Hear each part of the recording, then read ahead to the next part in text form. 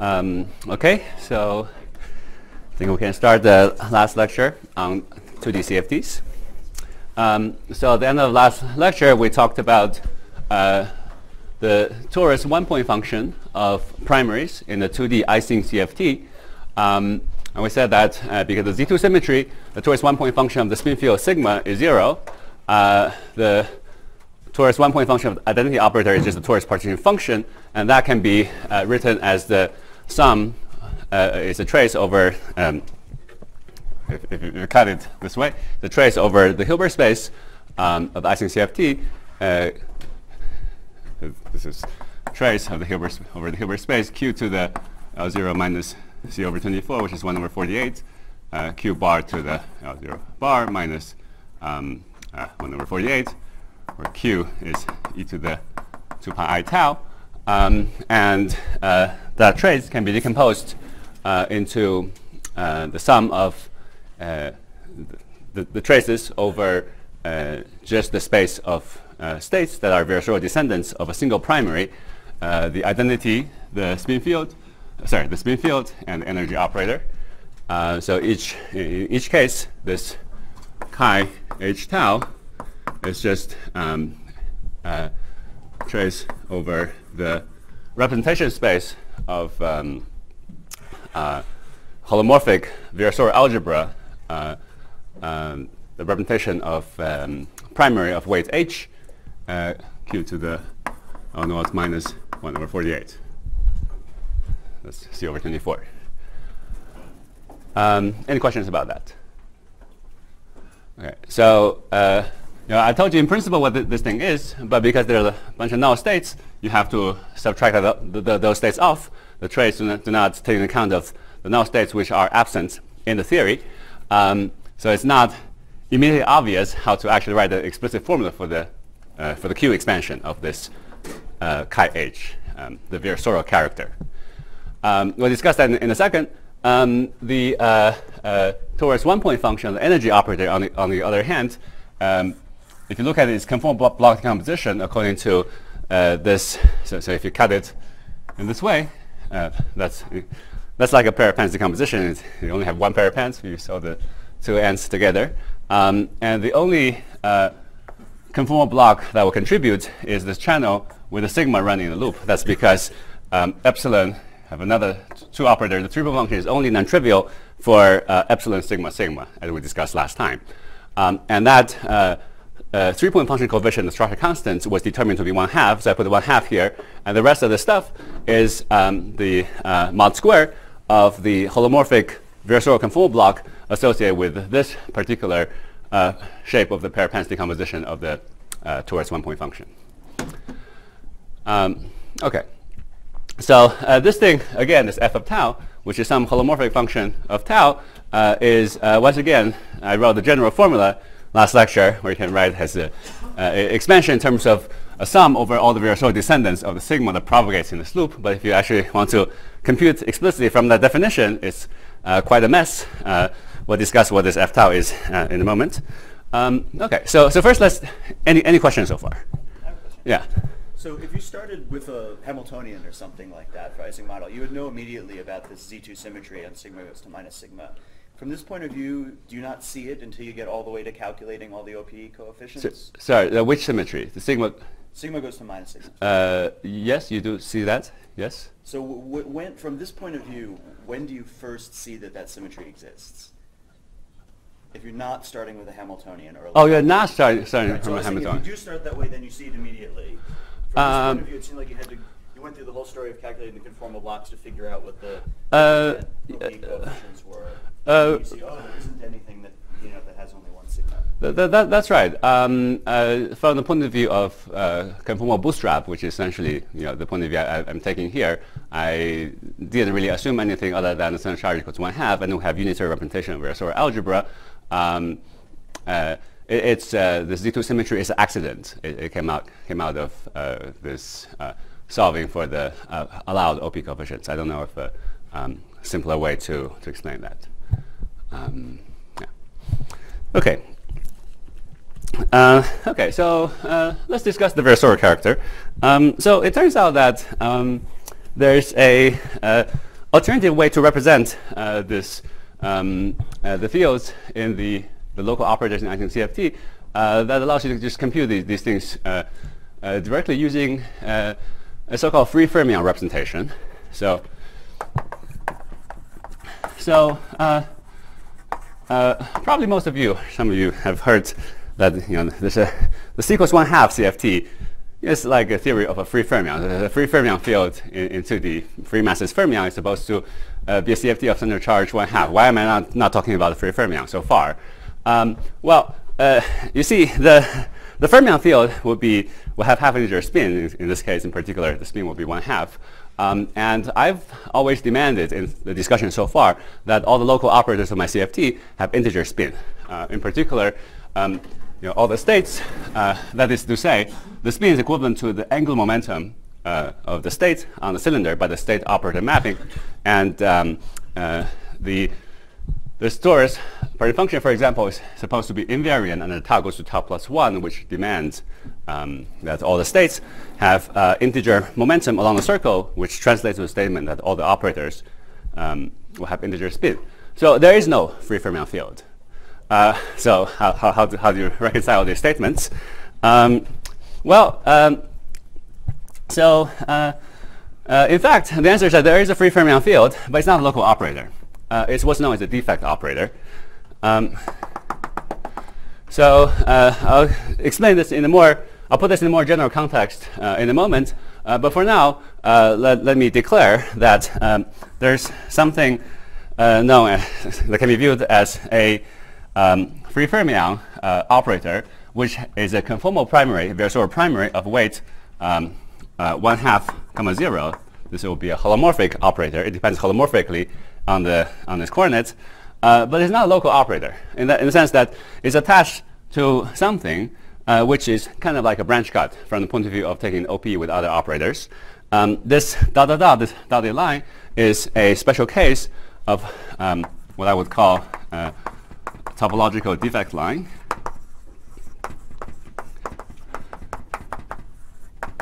There are other names for this object. Similarly, the same topological defect line can be attached to a anti-holomorphic fermion field psi tilde of weight 0,1/2. In fact, what this topological defect line is something quite familiar. So when I say it's topological, it means that if I insert this object into some coordinate function, the coordinate function is supposed to be invariant if I move this line around, as long as it doesn't pass other local operators. If I want to move the line past some local operator, I have to specify some rule. In this case, it's actually very simple. This line, this dotted line in this case, is a line that imposes the Z2 symmetry that we discussed before. That is, if you have this spin field, which is odd under the Z2, and if you move this line across sigma, let's turn the sigma into minus sigma in any coordinate function. So this line, of course, also have to end somewhere. Either they have to end somewhere or have to close into a loop. Okay, so they can end on some defect operator like psi and psi tilde, or this line could form a closed loop, in which case, if you have some operator O, and if you surround this operator by this line, that's nothing but the Z2 action, symmetry action on this operator O. Okay, so in fact, going in reverse logic, you could have said that every global symmetry in any quantum field theory can be represented, let's say in 2D, can be represented by some topological line, in the sense that now if you have a continuous symmetry generated by some Noether current, you could integrate the Noether current along the line, this loop surrounding the operator. We have seen this many times before. And if the current is conserved, of course, you can deform that line arbitrarily, as long as it doesn't pass through other charged operator. The coordinate function will be invariant under that operation. Now, we can also say this for discrete symmetry. Well, in the case of discrete symmetry, like the Z2 symmetry here, there's no Noether current. So you have to imagine there's some fictitious object like this. If I only tell you that there's the Z2 symmetry can be represented by this loop surrounding operator, that's kind of a tautology. It's just some trivial mathematical reformulation of how the Z2 acts. But the quite amazing thing about local quantum field theory is that in essentially all the nice theories, we know whenever we have a global symmetry that can represent by this action of this fictitious loop of the topological defect line in this way, we can actually always essentially cut this line open. I'm going to give you a more precise argument for this later. We can cut this line open in such a way this line can actually end on some defect operator. Okay, so so let's for now accept the statement that they are these defect operators that ends on these that are attached to these topological defect lines that involve these operators psi and psi tilde, which behave like free fermions. If you were to describe the free fermion field by quantizing Lagrangian action, in Euclidean signature, you would write the action for the free fermion in the form complex coordinates would be something like psi partial bar psi plus psi tilde partial psi tilde, and this fermion field has OP with itself. This goes like 1 over z plus non-singular terms. Likewise, psi tilde z bar, psi tilde goes like 1 over z bar plus non-singular terms. So these things anti-commute with one another. The OP of the free fermion field is anti-commuting rather than commuting, as the kind of OP we discussed before. And you can also write the stress energy tensor as minus a half psi partial psi. Likewise, there's T tilde. Now the claim is that if you actually, so what this expression means is some appropriate notion of normal order product of these operators psi and partial psi. And the claim is that it turns out if you take this defect operator and take its normal order product with itself, you get the same stress energy tensor as the stress energy tensor of the Ising CFT that we're talking about. Okay, so now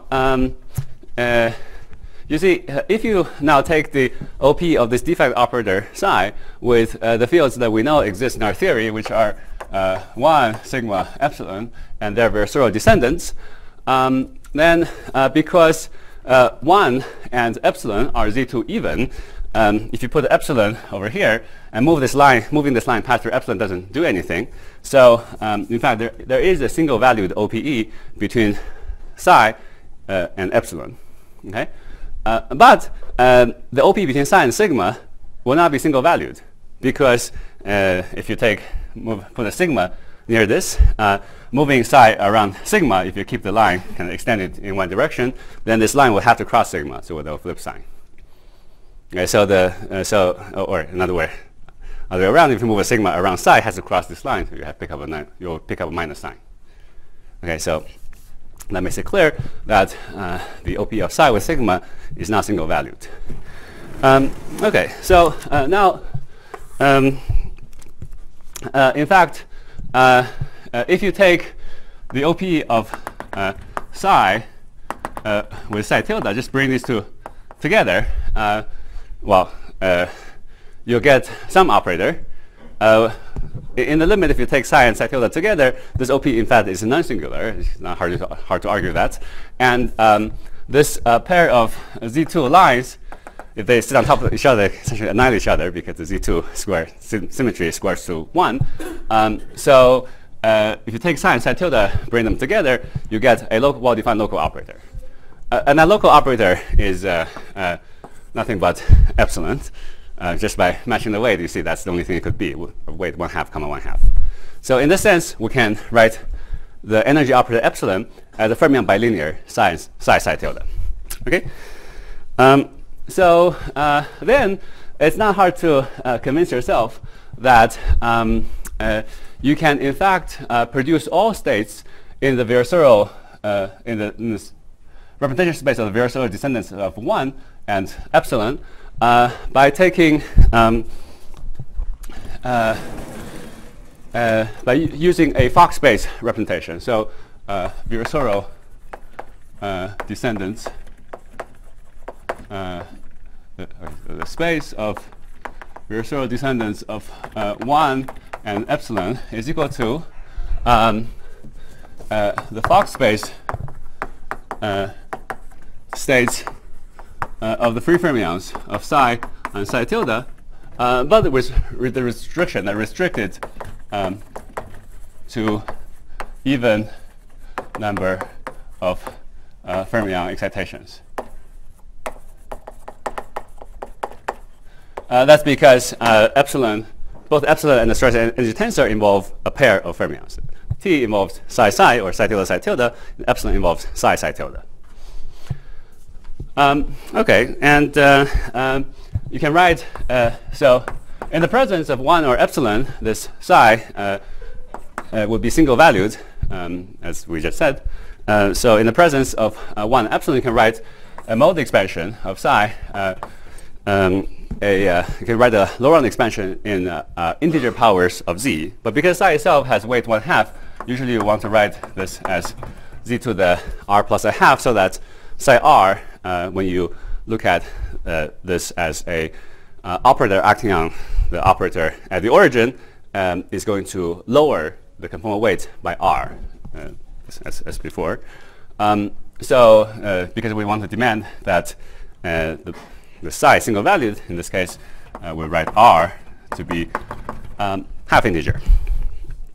Okay, so then psi minus 1/2, psi minus 3/2, and so on and so forth, are the raising operators that sort of create fermion excitations in this Fock space. And of course, they are anti-commuting, so each mode can only have occupation number either 0 or 1, okay.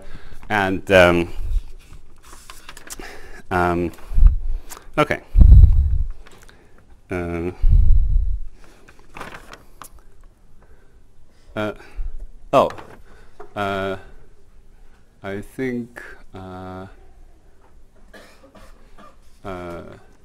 wait a minute. I think I was saying something. Wrote something slightly wrong here. Let me see.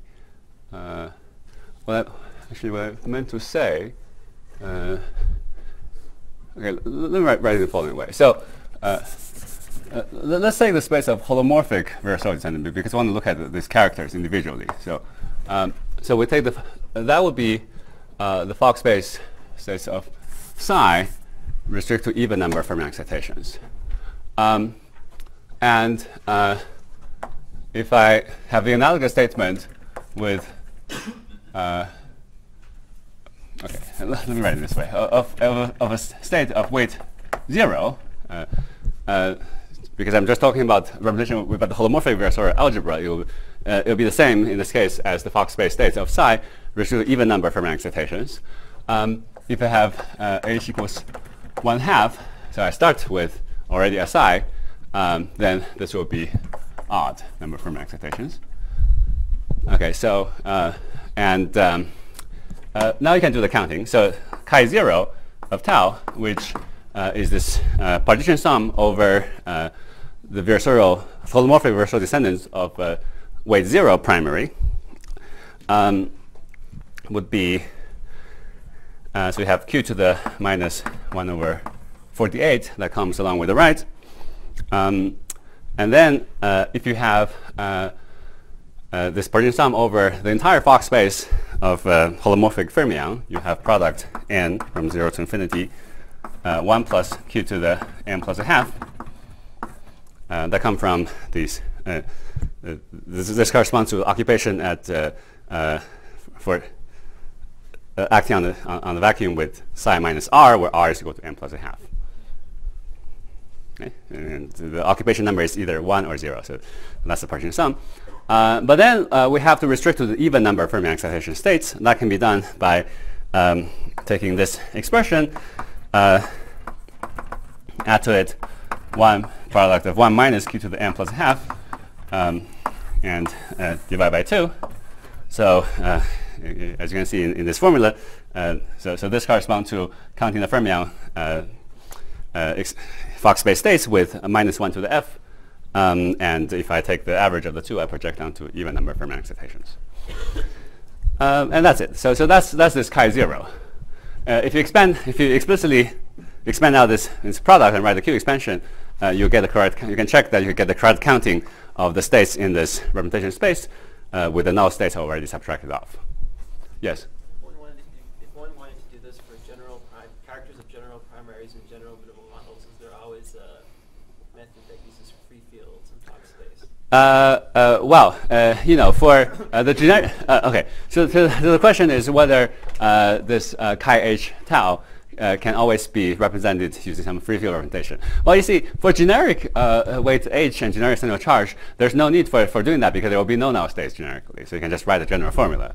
And whenever you have the degenerate ones, generally there may not be some free field representation. There could be some other representation, perhaps in terms of things like parafermions and so forth. I'm not sure what the general story is, but I think there should be some representation similar to this. Okay, if you replace this by 1/2, you just replace this sign, plus sign, by minus sign. That would be the other character.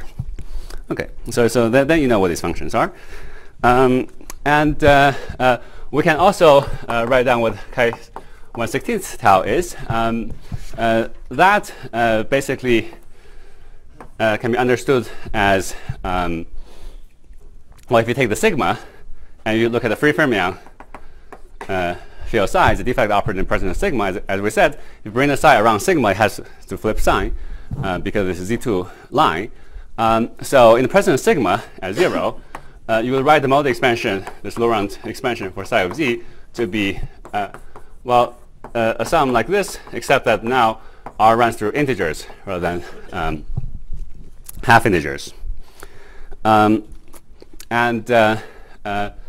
So you could guess that this Virasoro character of primary of weight 1/16 would be of the form product, so over Fock space states, 1 plus q to the n.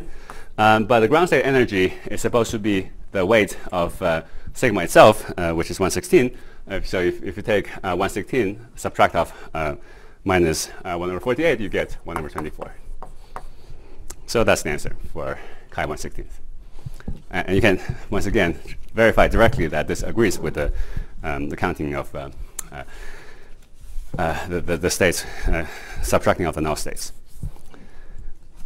Okay. Now, these chi 1/16, chi 0, and chi 1/2 can be, they have nice modular properties, which is not evident from the infinite product formula I've written so far. But one can express this in terms of the Jacobi theta functions and eta functions with well-known modular property, and then you can, with that you can verify. I'll let you check this for yourself. That in fact chi 0, chi 1/2, chi 1/16 as a function of tau. If you take tau to minus 1/tau, if you do this modular transformation, you get some linear combination of these things again with argument tau. And there's some nice coefficients: 1/2, 1/2, 1/√2, 1/2, 1/2, minus 1/√2, and 1/√2, minus 1/√2, 0. Okay, so that turns out to be the modular transformation property of these characters. You can then plug in and verify that the Partian function at the top, which is the sum of these three characters mod squared, is in fact modularly invariant. It's invariant under tau goes to minus 1/tau. Any questions about this? And importantly, if you had missed any of these guys, for example, you could have said that let's forget about sigma. Why do we need to have sigma? This OP of epsilon closes on itself. But if you forget about sigma, the sum of these two terms will not be modular invariant. Okay. Any questions? Yeah. So you mentioned that if we bring two fermionic operators together, we get the epsilon operator. Psi with psi tilde. if you bring psi and psi together, you get the stress tensor. Yeah, psi and psi tilde. Yes. So when we do that, we get a divergent result that we must regulate. No, you don't get a divergent result in this case because it just happens that this has weight 1/2 comma 0, this has weight 0 comma 1/2, and epsilon itself has weight 1/2 comma 1/2. So the OP coefficient of epsilon is just 1. There's no divergence. Yeah, that just happens to be the case here. Okay, so now you can also determine this f of tau. I won't give you the well. Okay, so f of tau. See, it's object that should start with q to the h minus c over 24, where h is the weight of sigma, which is 1/16. So this starts with q to the 1 over 24, and then there should be some expansion. Some number q, some q squared plus There should be some series expansion in positive integer powers of q correspond to the various order descendants of sigma that runs in this loop here. Now, of course, if you assume that this answer has the correct modular property, which basically means that because the modular property as we wrote for the torus 1-point function is such that if epsilon has weight 1/2 comma 1/2, then this thing has to transform in such a way that f of minus 1 over tau is minus I tau to the power plus 1/2. This is the weight of epsilon times f of tau for the holomorphic and anti-holomorphic part. So this means that f is a, if this is the case, we say that f is a modular form of weight 1/2. It's holomorphic. It has this kind of q expansion that starts with q over q to the power 1 over 24. There's in fact only one such function. So f of tau is the so-called eta function, which is q to the 1 over 24 product 1 minus q to the n from 1 to infinity, and that's it. Yes. What do you mean by zero modes? Very good. That's a very good question. So the question was, what about the fermion zero modes? Well, I was being a little quick with the argument here. I was being a little slick. You see, this thing is supposed to be the Virasoro character. So it has to start with 1 plus da da da. I think you're thinking about some possible ground state degeneracy of the Fock space in this sector, usually called the Raman sector. But that doesn't show up in this case. So the details of that has to do with analyzing exactly what the OP of psi and sigma look like. But you know that there cannot be any degeneracy because we're supposed to be computing the Virasoro character. Okay, so we can discuss this in more detail later. But that was being a little quick. Okay, good. So that concludes our discussion of the 2D Ising CFT. We have. Strictly speaking, I didn't show you exactly why this is the torus 1-point function. I just told you that if you have a consistent torus 1-point function, this has to be the answer. But that is the answer. Okay. So now I'd like to explain a bit more about the story of the topological defect lines.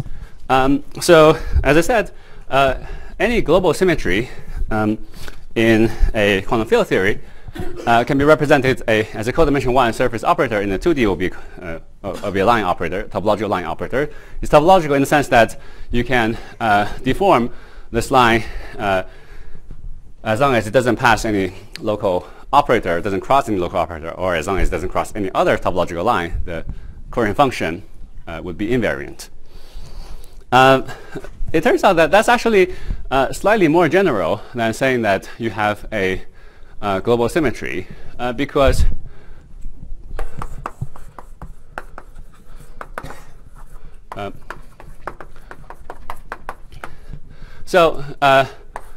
global symmetry is an example of a topological is an example of topological defect lines in the sense I described.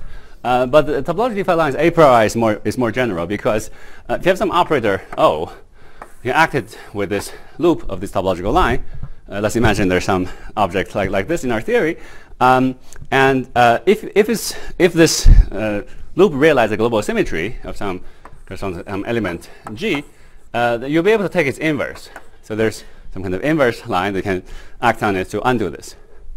It'll turn out that the general topological defect line does not admit an inverse. We'll see an example of that shortly, actually just in the Ising CFT. For example, it could be that this line acts on some operator, or just annihilate the operator. If that's the case, obviously you cannot take the inverse. Okay, so if you have such topological line, then it would be not a global symmetry, but nonetheless it exists in large class of theories we know, in fact even in Ising CFT. What kind of property should these topological lines obey? Well, let's try to deduce the obvious properties that we can think of based on the expectation that these things are supposed to behave in this kind of topologically invariant manner. Well, you can take a loop of this thing and act on the operator. So by the state operator mapping, this is equivalent to the picture of on the cylinder. You have some state, and you can act on that state by this line. So we call it L. It comes generally a priori comes to some orientation. You can take this L and wraps it around the cylinder, it acts on this, and produces a new state.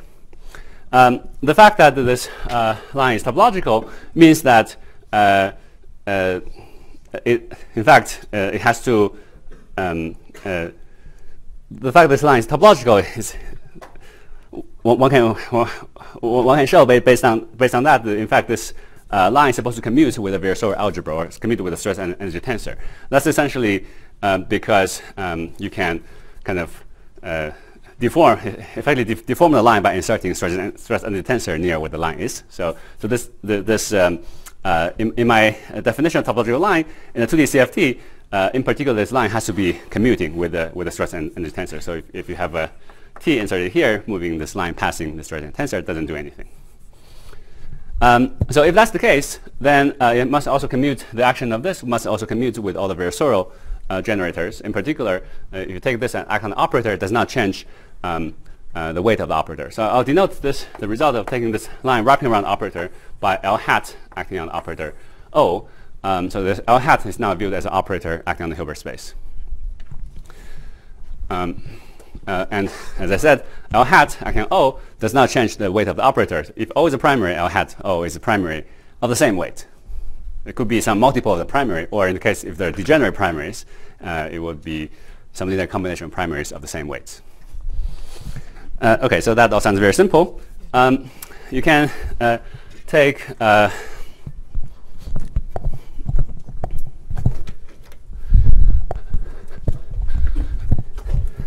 so you can imagine having two different topological lines. So you have L1 and L2, and bring them on top of each other. You cannot generally cross these two lines. The result will be different. For example, you can have these lines that's associated with a non-abelian global symmetry, in which case the two lines will not commute.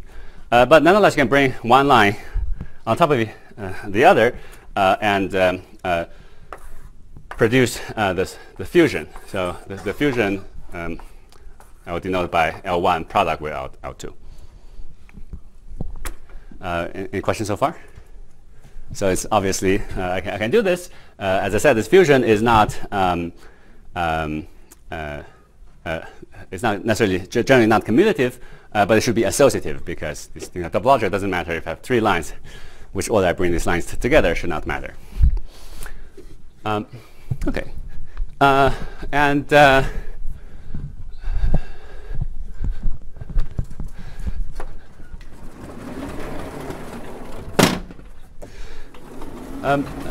so far, there's nothing kind of very surprising.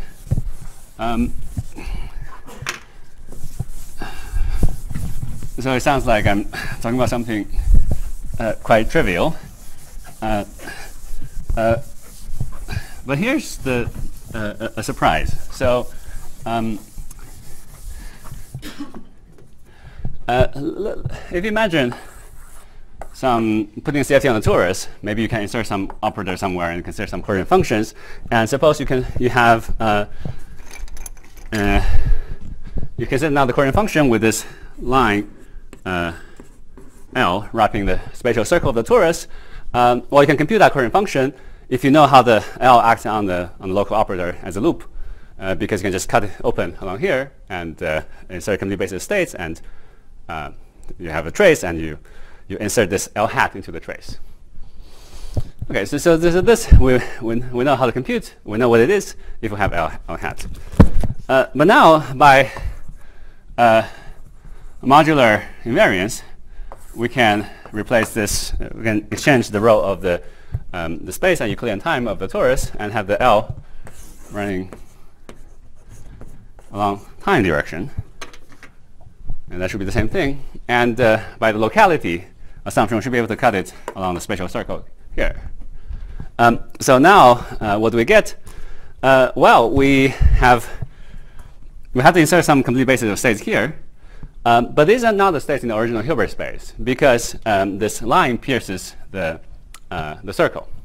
So in other words, the Hilbert space we're talking about here is not the Hilbert space, the local operators of the CFT, but it's the Hilbert space of CFT on the circle with, so if you view this as a CFT on the circle, you have a topological defect point where this line crosses the spatial slice. Okay, so here we have a different Hilbert space. A priori, we'll call it the defect Hilbert space, H sub L. The original Hilbert space of the CFT can be viewed as the defect Hilbert space associated with a trivial line, this identity line that doesn't do anything. But for a general line, there'll be some defect Hilbert space, like so. Okay, so by state operator mapping, if you map this thing back to the operator on the plane, so the state operator map, the picture is that you have a plane. This line L, which runs in the time direction, is going to now run in the radial direction, and there's some operator. Let's call it let's call this state capital psi. So there's some operator capital psi at origin, which is a defect operator attached to the line. So we just argued that whenever you have this topological line in a CFT that's modular invariant and have this locality property, you better have this defect Hilbert space, and you have defect operators that on which the line can end. And furthermore, there's something extremely non-trivial about this modular property. You see, if I have no other operator insertion, the left-hand side is just the trace over the original CFT Hilbert space with the L hat insertion, Q to the L naught minus C over 24, Q bar to the L naught bar minus C tilde over 24. The right-hand side, so after, if you do this tau goes to minus 1 over tau modular transformation, this is a partition function of trace over the Hilbert space of the defect operators of, well, Q to the L naught minus C over 24, L naught Q bar to the L naught bar minus C tilde over 24. So this has to be some kind of partition sum over actual states, or discrete states with, so this partition sum will be decomposed into Virasoro characters with non-negative integer coefficients. So this is very non-trivial because left-hand side is L hat. They're not integers in general. It could be any number. Okay, so that imposes some very non-trivial consistent condition on what kind of lines can exist in the theory.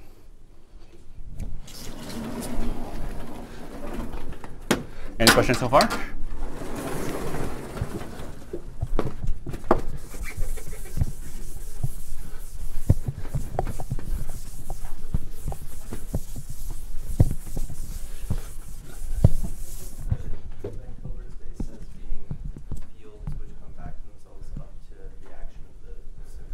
Well, as I said, this line generally do not correspond to any symmetry. They generally don't have anything to do with symmetries.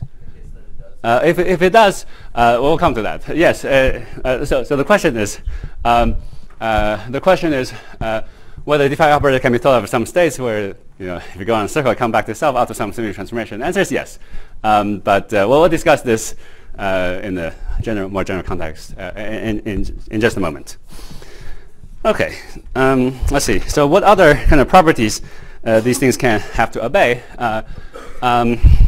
Well, so let's analyze. Actually, before getting into that, there's this fusion operation can be thought of as a product among these lines, some kind of a priori non-commutative but associative product. There's also a operation of adding the lines, which is not to be confused with the fusion. What this means is that if you take the sum of two lines, or more precisely maybe the direct sum of two lines, I'll use the notation plus. This produces a new topological line such that the de facto Hilbert space of L1 plus L2 is just the direct sum of the Hilbert spaces of L1 plus L2. Okay, so in other words, for example, if I have the line L1 plus L2, then the partition function with L1 plus L2 is just partition function with L1 inserted plus the partition function with L2 inserted. That's not the different. That's entirely different from the fusion. So the two should not be confused with each other. Okay, so I'm allowed to do this. You don't normally do this if you have the symmetries. This operation is kind of a pretty ad hoc operation, but you'll see that for the more general topological lines is some natural thing to consider. So now, in general, if you have some Li and Lj, if you fuse them together,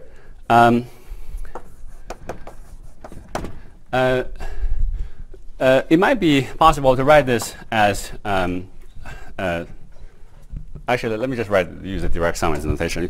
It might be possible to write this as a direct sum of lines that cannot be reduced further into sums. So we'll call those lines simple lines. So it can be sum over Lk, and each one can come with some multiplicity. I'll call this multiplicity n ijk. So what this means is that the Lk is summed with itself n ijk times and summed over k. The associativity of the fusion is such that if you actually think of this as algebraic relation, then this product operation has to be associative. So that puts some constraints on this coefficient n ijk, which are supposed to be non-negative integers by definition. So these are non-negative integers.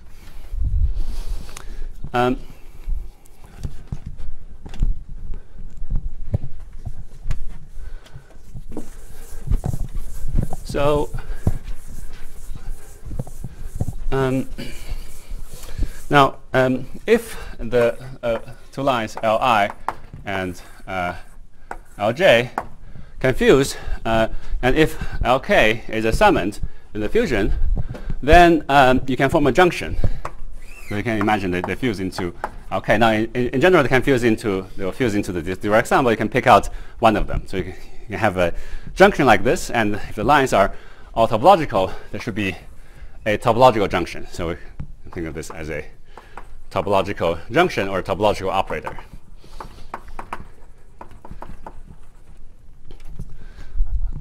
You can also imagine putting a defect operator with non-trivial Virasoro weights there, but let's consider the case where it's just a topological junction. By the way, I forgot to say one important point. The states in the defect Hilbert space, they still form representation of the Virasoro algebra because the Virasoro algebra commutes with the line, but they don't have to have integer spin. That's because if you take tau to tau plus 1, this line doesn't come back to itself. Now it kind of winds around the circle, so around the torus. So the states in this HL don't have to have integer spin generally. Okay.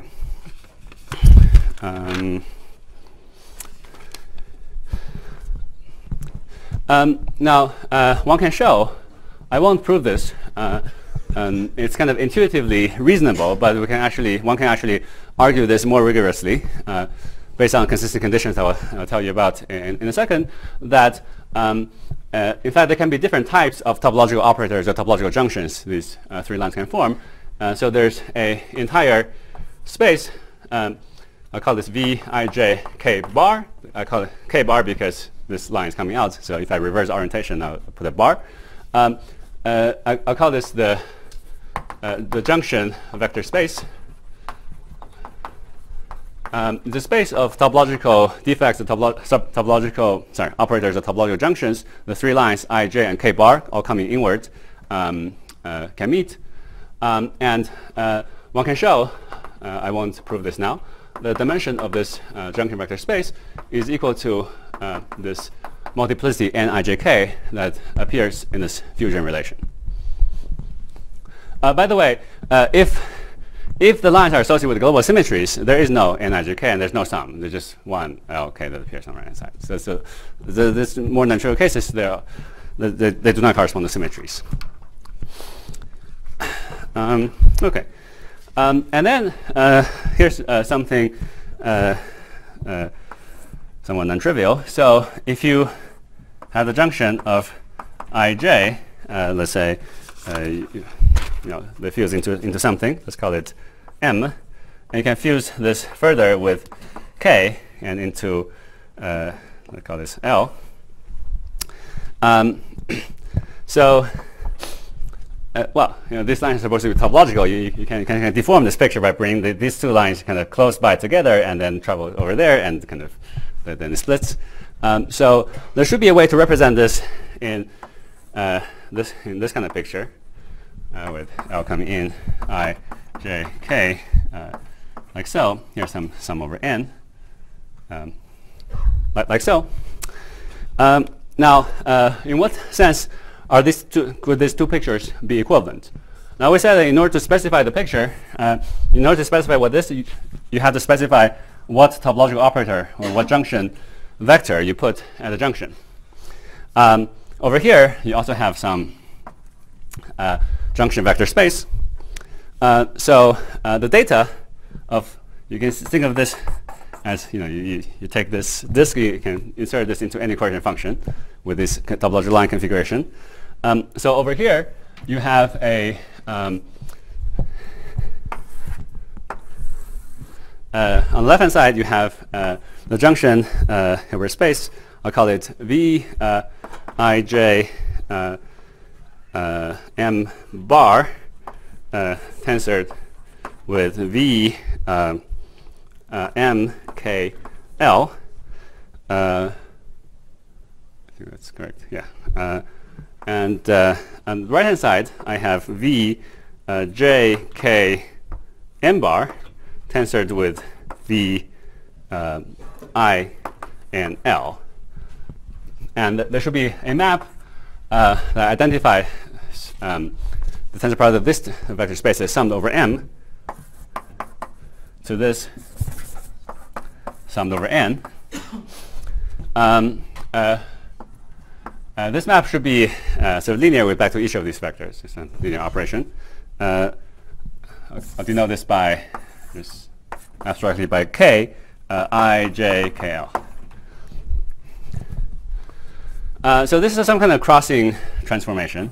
I'll call this the crossing kernel, or I call this the H junction crossing kernel because I have a four-way junction in the shape of H, but here I want to orient in this way to make the picture clear. In fact, a small subtlety which I haven't mentioned is that generally these things are not permutation invariant. So you want to, there's a preferred choice of a line that comes out. But let's not worry about that subtlety for now. Yeah. So you wrote this arrow. Is there an equal sign, or what? How exactly are the two kernels for the two different pictures related? Yes. The statement is that if you insert this into coordinate function with some junction vector over here, it's equivalent. The coordinate function is equal to this picture where where here you insert the topological operator that's the result of the action with this kernel. So that's what it means. Okay. Yeah. So using this kernel, you can always move this configuration to that configuration. Yes. Can you elaborate a little bit more on how you can think about this junction as a vector space? And is there some state operator?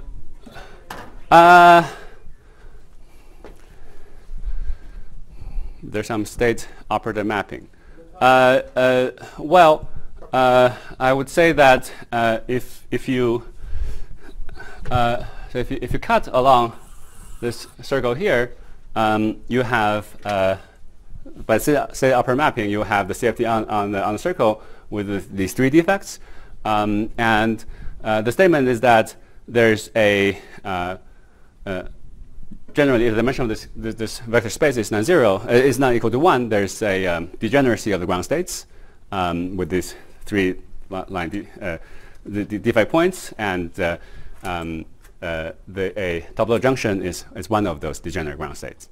It's generally a linear combination of those degenerate ground states in the presence of these defects.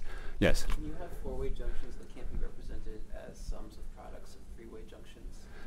Okay, good question. So the question is, can there be a four-way junction that cannot be represented in this way? The answer is no.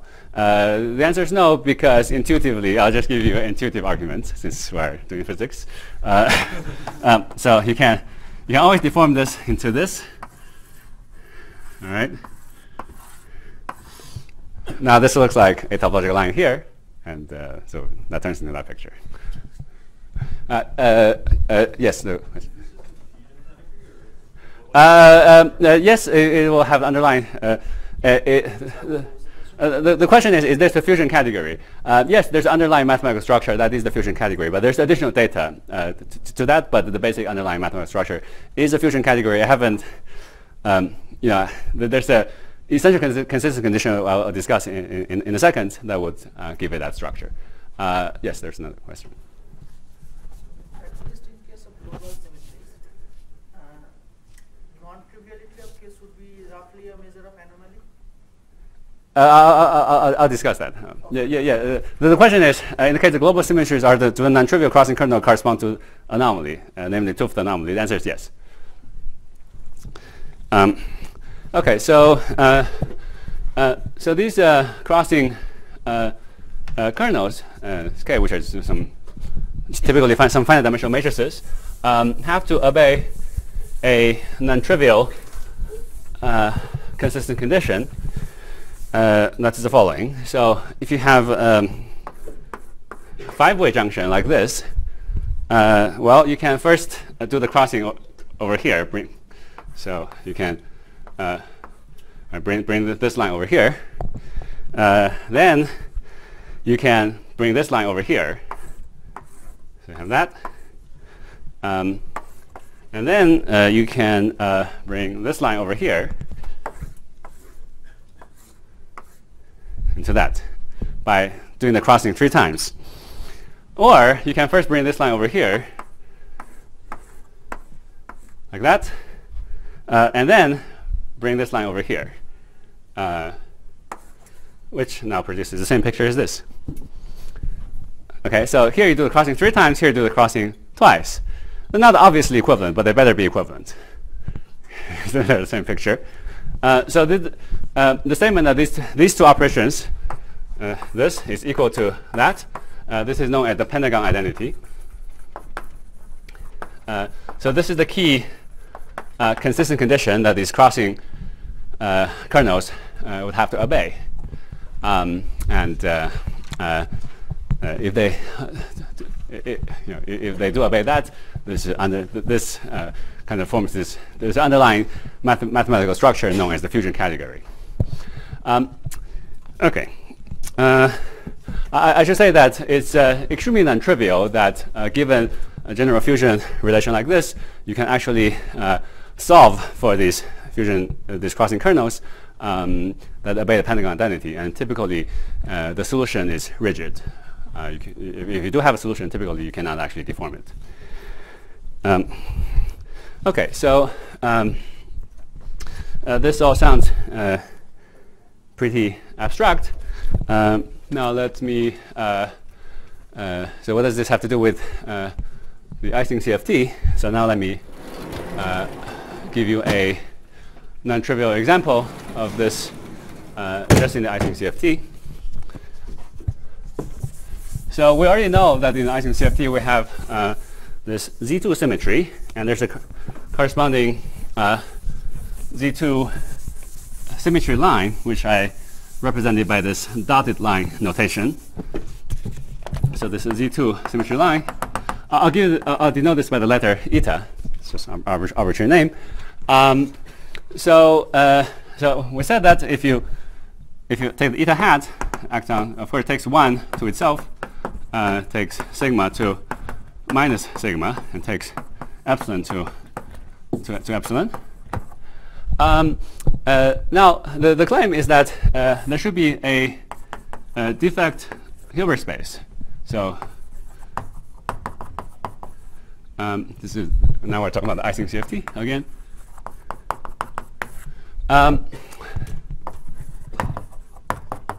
So this is supposed to be equal to the or related by tau goes to minus 1 over tau transformation. So tracing the original Hilbert space of eta hat acting on all this Q and Q bar stuff.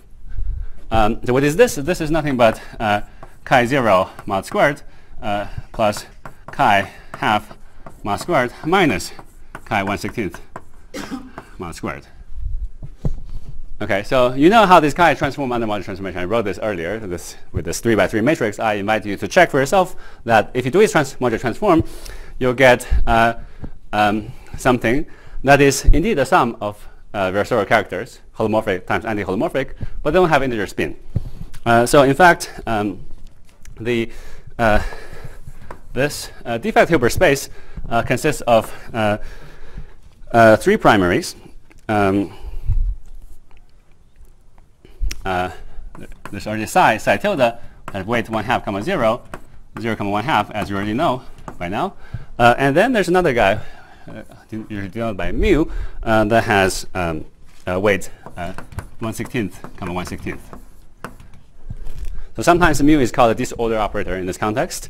It has the same weight as sigma, but it should not be confused with sigma because this mu, just like psi and psi tilde, is an operator with the Z2 topological line attached to it.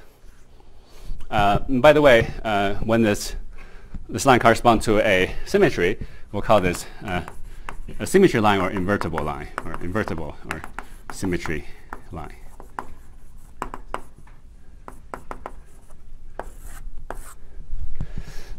Okay, so this may not sound, well, it's already very non-trivial that this Hilbert space, defect Hilbert space H eta actually exists. But that may not sound very impressive because, you know, I've been talking about this much more general structure. So it turns out that there's another topological line of the Ising CFT that's not a symmetry. I'll call it N, so I denote this by this solid line here. So in both cases, it just happens that these lines are the same, equivalent to the orientation reversal of themselves. Generally, these lines will come with some orientation, but in this example, the orientation is not relevant. So I can describe the property of N in the following way. So first, I should tell you how it acts on a local operator.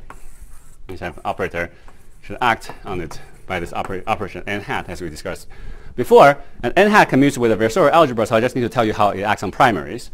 So acting in the following way, n hat acting on identity is equal to identity times square root 2. N hat acting on epsilon is minus square root 2 acting on epsilon, and n hat annihilates sigma. Okay, so if you shrink this n hat, shrink this n loop on sigma, you get 0. You get 0 state. It doesn't mean that if you move the line past sigma, you get 0. You don't get 0 in that case. It just means that you cannot really pass this line around sigma. So if you try to pass this line around sigma, well, it doesn't want to. The sigma doesn't allow this line to pass. So you have to leave behind something. The something that it leaves behind should also be a topological line. Okay.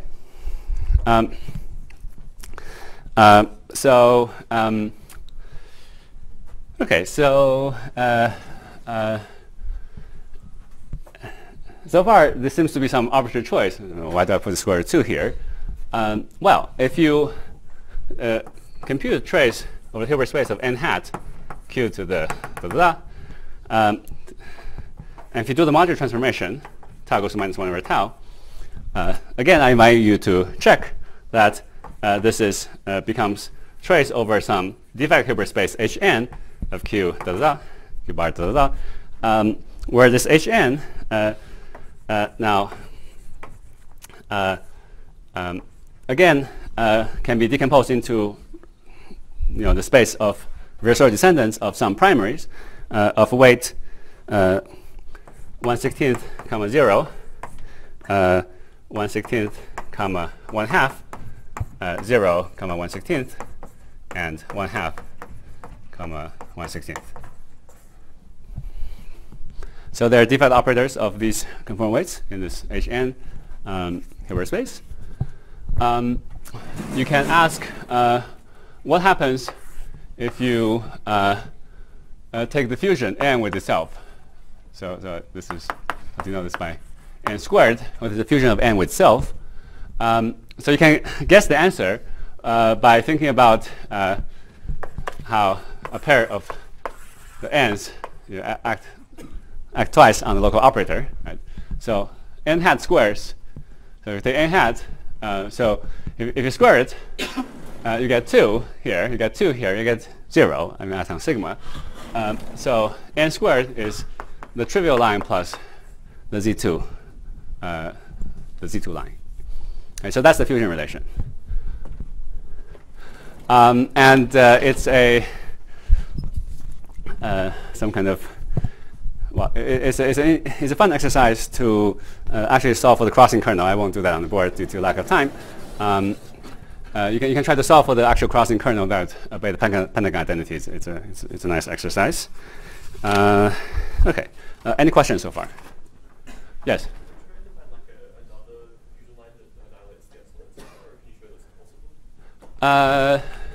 Annihilates. So the question is, can you find another topology that annihilates epsilon?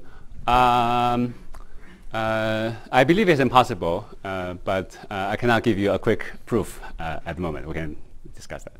Yeah. Is n the line that mu ends on? Or no, mu ends by definition. So eta is the line that ends on mu. So you see, n has to end on operators of these weights. So none of these operators has appeared so far. Yeah, I have not even given names to these operators.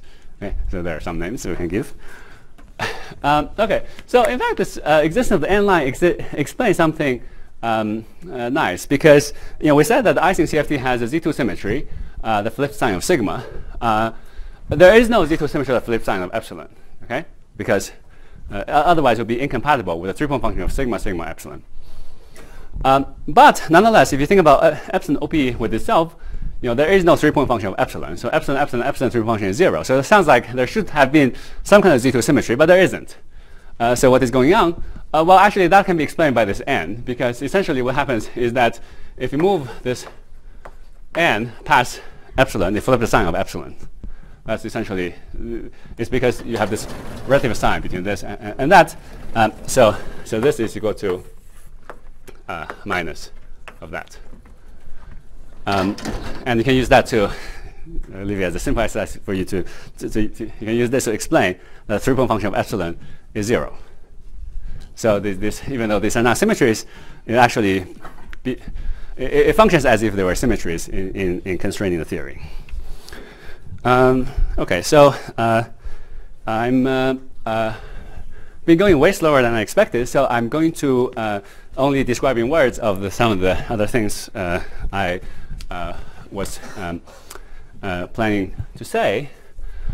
In the case of, but I'm sure some of this you'll hear from the other lecturers in other contexts.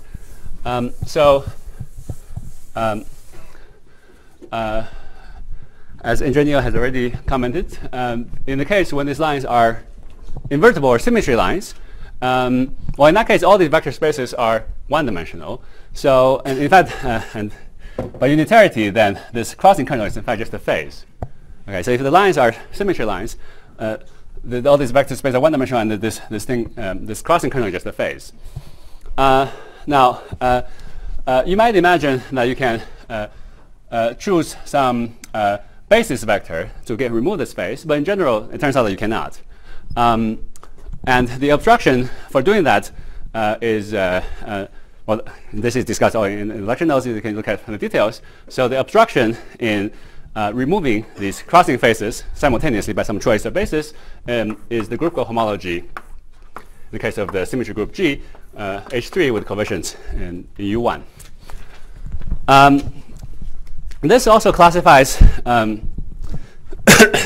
excuse me, what's known as 12th anomaly in this context, because if you cannot choose some basis to remove this crossing face, then there's no unambiguous notion of four-way junction. So you may imagine having some group element G, G and H.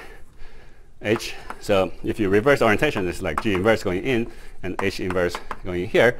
So you might want to form a four-way junction like this. But as we said, in order to define this four-way junction unambiguously, you would like to resolve this into a three-way junction, either like this or like that.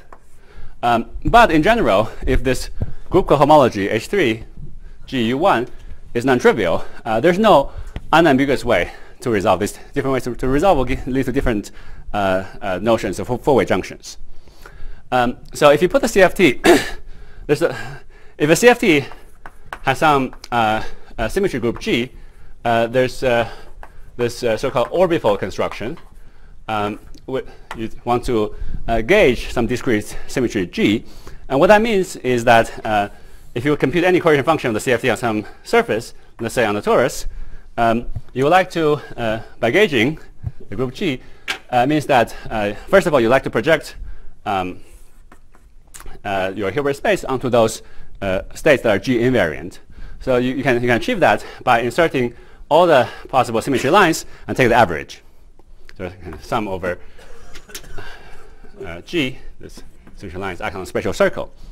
But if that's your theory, it's not going to be modular invariant. You also have to wrap this line along time direction, say H, so there's also a sum over H. But then you have this four-way junction. And modular invariance requires that you have this unambiguously defined four-way junction.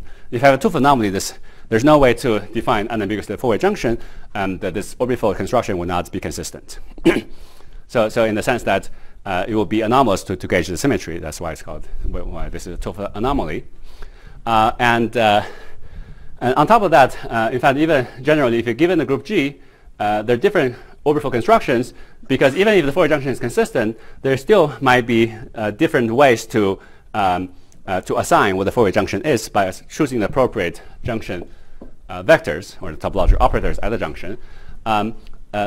Inequivalent choices of that turns out to be captured by a different group cohomology H2, and that, in the context of orbifold construction, is known as discrete torsion. So if H2 is non-trivial, then there's a possibility of constructing different orbifolds of the CFT by the same group G, by the same global symmetry G. Okay, any questions about that?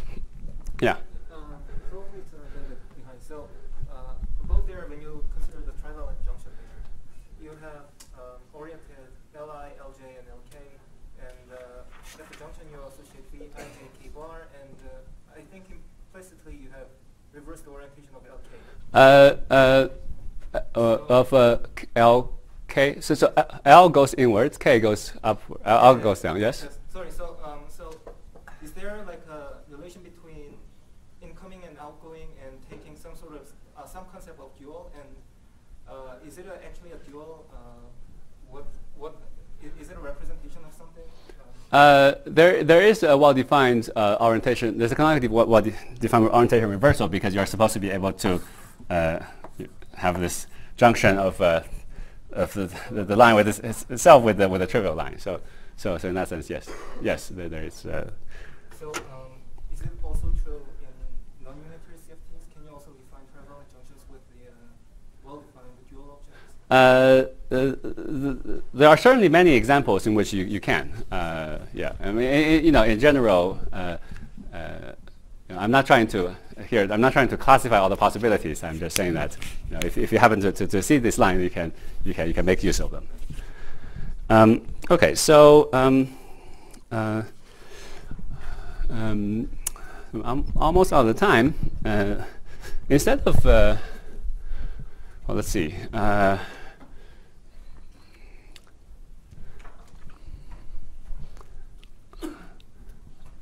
Maybe I should, instead of talking more about topological lines, I should just give a brief overview of what other constructions are there for 2D CFTs, since we've been focusing on icing CFT, and I feel like for those of you who are not familiar with 2D CFTs, I should at least just give you a catalog of known constructions, and so that at least you know what's known and what is not known out there.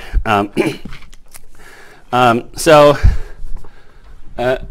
the icing CFT we talked about belongs to this class of minimal models,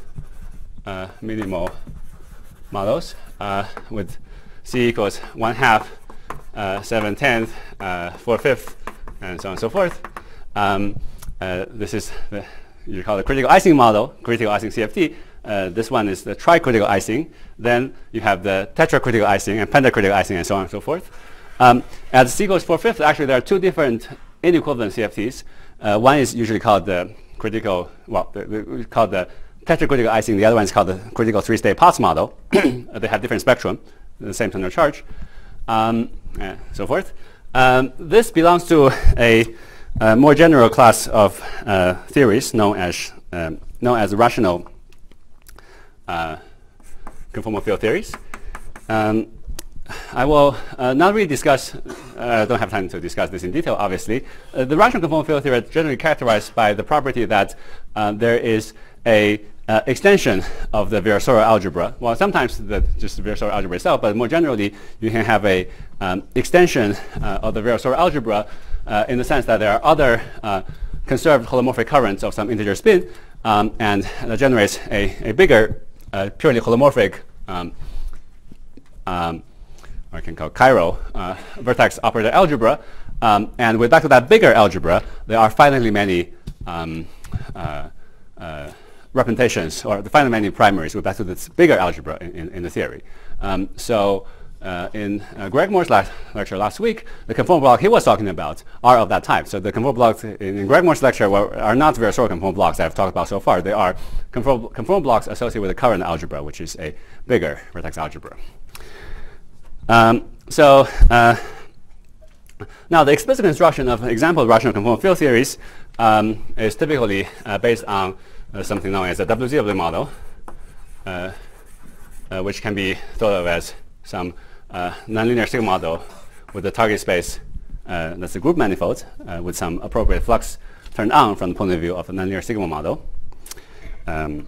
There's some you can take a WZW model and you can gauge some subgroup symmetry H and produce and then flow to the infrared. So you can gauge it with some Yang-Mills coupling and then flow to the infrared. You get some new fixed point. That turned out to be often exactly solvable. These are called coset models. So these are also CFTs. So this taking WZ model together with coset model and their orbifolds produces essentially all the known examples of rational conformal field theories. It's not clear whether there are all the rational conformal field theories, but they are essentially the only known ones. They are. We can also talk about free theories, of course. But in fact, even just if you talk about free boson, as Joe May has mentioned in his lecture, you have to impose this compact target. Generally, you like to put it on the compact target space. Otherwise, you end up with a theory with continuous spectrum. We can talk about those theories, but typically you like to consider the free boson with compact target space. And if you have multiple free bosons, there's a general construction known as the Narain lattice. That is, it turns out that if you take some lattice of some signature embedded in R, NL, NR, if the lattice is embedding such that the lattice is this so-called integral lattice even and self-dual, or also known as unimodular, you can, for every such lattice, you can associate a version of a free boson theory that will describe inequivalent CFT if the lattice embedding is inequivalent. so you have these continuous family of free theories associated with different ways to embed the lattice into some space of Minkowskian signature, and left and right, and left and n right will be the left and right center charge of the resulting free theory. Let's see. One can also discuss the more general nonlinear sigma model, which will be described by some action like some GIJ. You have seen nonlinear sigma model before in these in other lectures. So on the curved 2D Euclidean space-time, you can write an action like this. You can add some other term, Bij, epsilon AB, partial A xi, partial B xj, and a coupling to the background Ricci curvature of your 2D space-time, phi, multiplied by some function phi of x. So this is the sort of a general nonlinear sigma model action you can write down. If you try to quantize such a theory, it's generally not conformally invariant. It becomes conformally invariant if certain conditions are satisfied, which are roughly equivalent to the vanishing of a beta function for this Gij, Bij, and phi as function of x that capture an infinite set of couplings. The precise details of this is somewhat elaborate. You can, at least perturbative, you can treat this using dimensional regularization. There's a section in the lecture notes that discusses this with some references that you can look at. Okay, so typically all these WZ models and coset models can all be captured by this nonlinear sigma model construction. But if you have nonlinear sigma model, it doesn't allow you to give you the exact solution of the CFT, because this usually is only useful for working perturbatively with a few exceptions.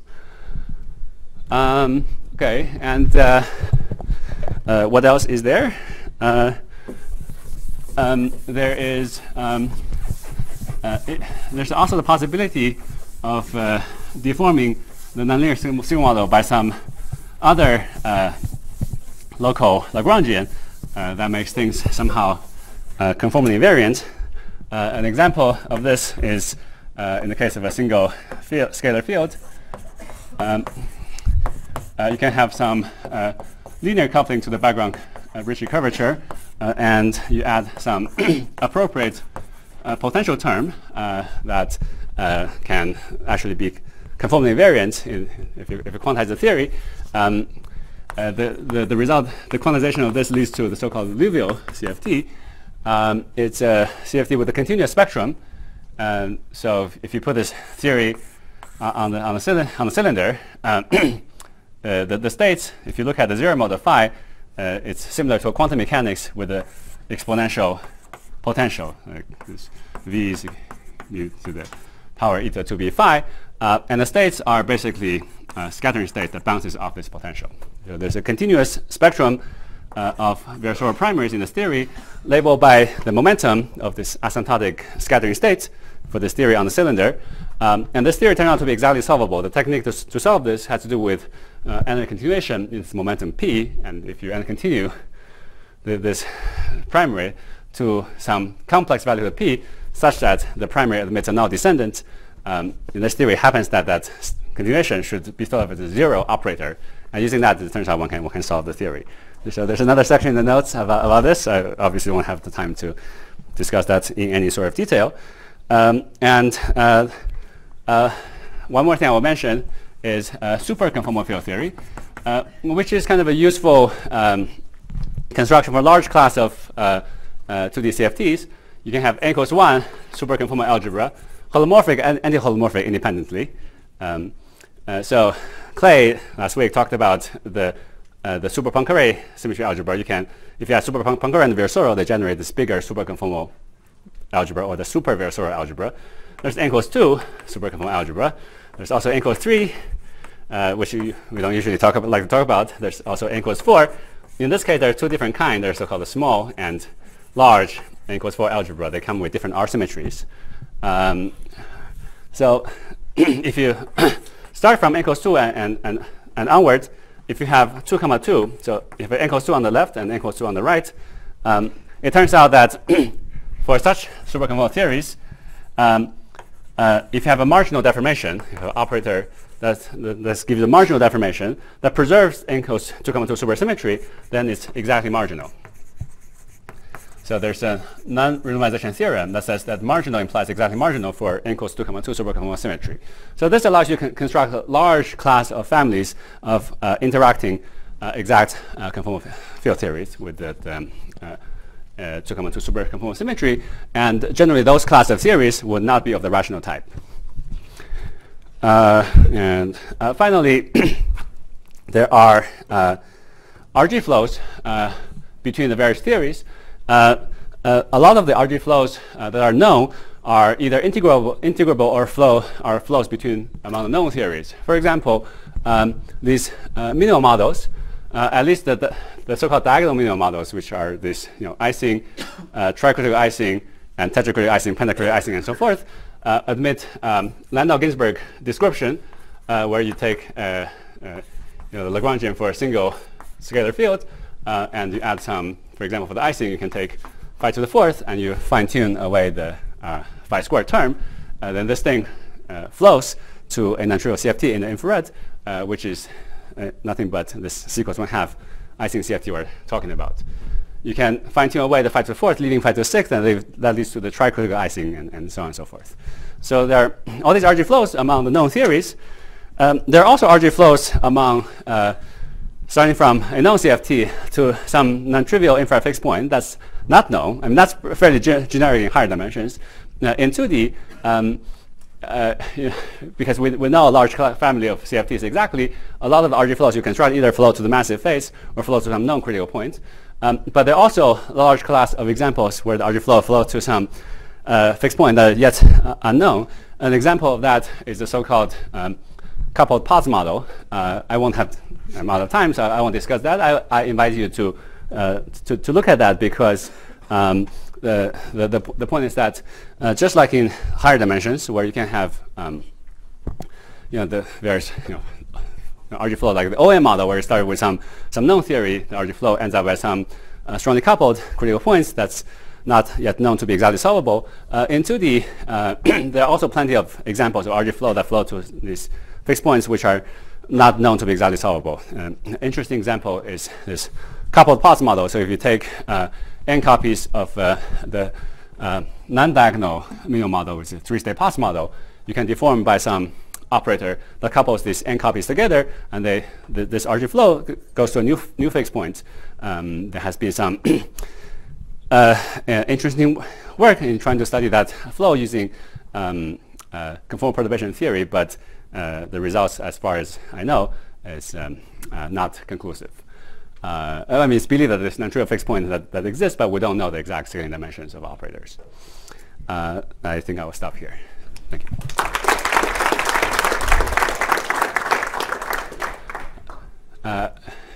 Okay. Yeah, yes. In general, is there a relation between the fusion rules of the topological defect lines and the fusion rules of the primaries? That's a good question. So the question is, in general, is there a relation between the fusion rule of primaries and the fusion rule of the topological defect lines? The general answer is no, because the fusion rule of the primaries in the context of rational CFT is always commutative. And these fusions are not commutative. So even if you have non-being global symmetry, you will not be of that type. If you have a rational CFT based on a diagonal modular invariant, there is a subclass of topological lines that do obey such property, usually known as Verlinde lines. They are in one-to-one correspondence with the primaries of whatever the chiral vertex operator algebra of that rational theory that you have. But in general, there are other things. Yes. Could you comment on the integrability properties of minimal models? Okay, so the question is about the integrability of minimal models. So in some sense, the existence of the null states reflects some kind of integrability. It says there's some charges that annihilate some primary operator in an unexpected way. This integrability manifests itself if you consider massive deformations. So because